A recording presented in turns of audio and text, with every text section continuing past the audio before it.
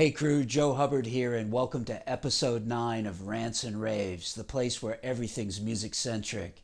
Hey, I really appreciate all the support I've been getting since I launched this vlog series, so keep hitting that like button below and don't forget to subscribe to my channel. Today I'm going to break down something that's become quite controversial over the past few years in music education, which is the subject of practicing with a metronome.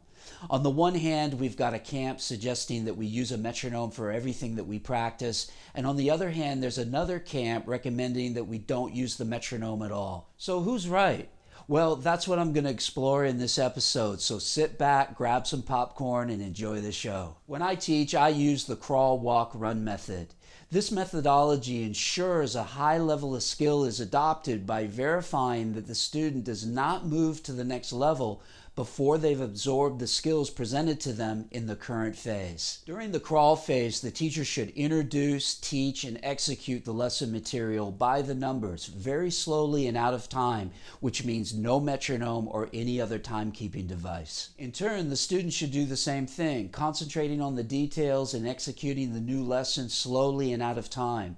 At this point, there's no fluidity established yet, but everything is broken down into its component parts for complete examination. Progressing to the walk phase, you'd continue to practice the lesson material by the numbers, only now striving for more fluidity and seamlessness, but still maintaining a slow and deliberate pace while playing out of time.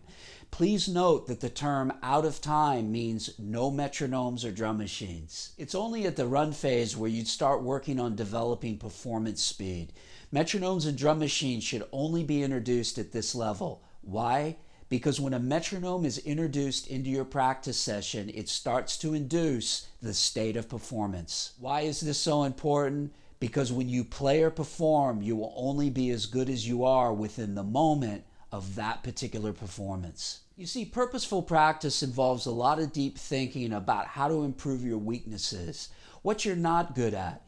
And it's not what I consider to be a fun process, but rather a positive struggle enabling you to achieve what you set out for yourself. The real fun of practice is enjoying the results afterwards, much like you feel after a really hard workout in the gym. On the other hand, performance is where you don't want to be thinking in analytical terms, but instead becoming observant and focused in the present moment, only reacting to the music that's going on all around you. So when you perform, this becomes a clear representation of how well you can play at any given moment.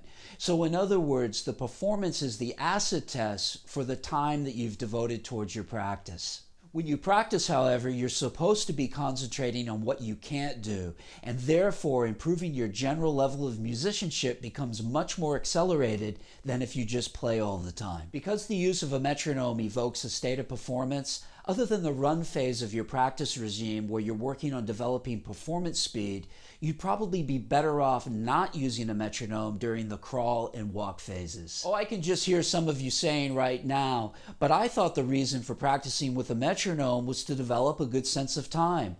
Remember, just like the bass guitar, a metronome is an inanimate object.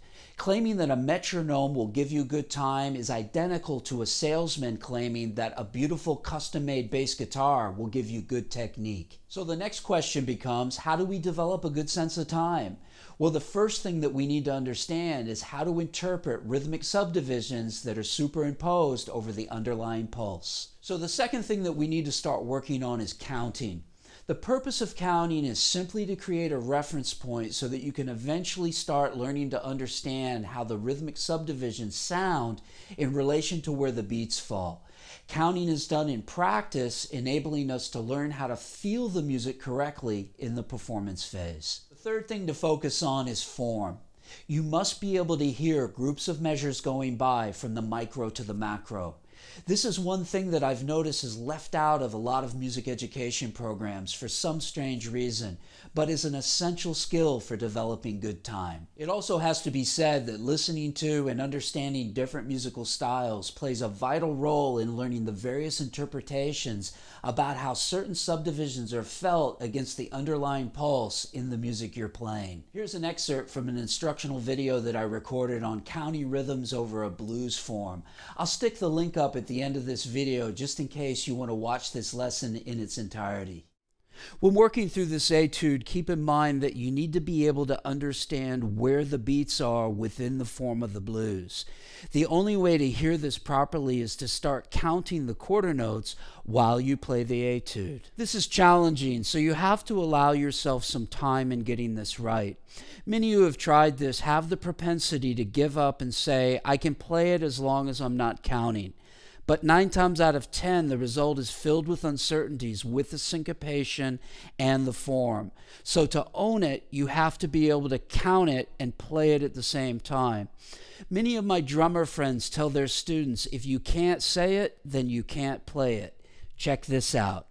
1, 2, 3, 4, 1, 2, 3, 4, 1, 2, 3, 4, 1, 2, 3, 4, 1, 2, 3, 4, 1, 2, 3, 4, 1, 2, 3, 4, 1, 2, 3, 4, 1, 2, 3, 4, 1, 2, 3, 4, 1, 2, 3, 4, 1, 2, 3, 4.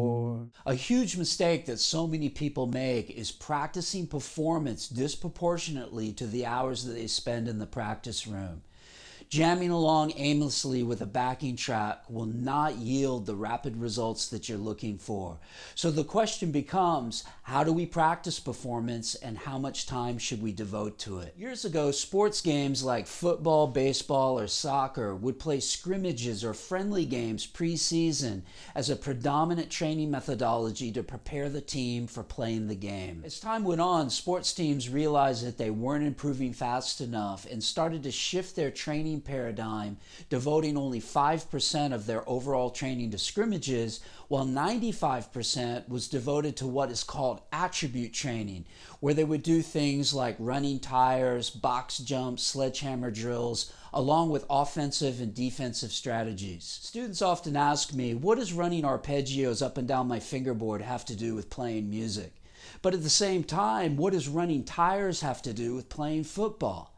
The answer lies in attribute development. In the case of the football player, he's working on footwork. In the case of the bass player, he's working on fluidity, tone development, and chord tone recognition. Borrowing this methodology from sports, I always advise my students to practice performance for only 5% of the overall time they spend in the practice room. So jamming with records, play-along tracks, drum machines, or sequence tracks are just some of the ways that constitute simulating a performance on your own. 5% of 1 hour is 3 minutes, so if you were practicing 20 hours per week, that would equate to only 1 hour of simulated performance time.